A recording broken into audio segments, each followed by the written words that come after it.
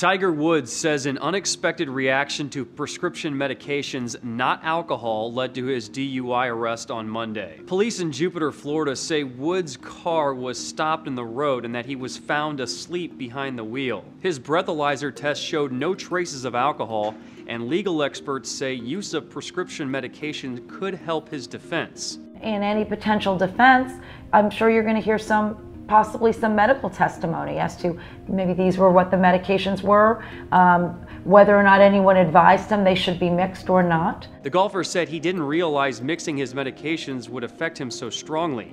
He says he takes full responsibility. Woods hasn't competed professionally since he dropped out of an overseas tournament in February.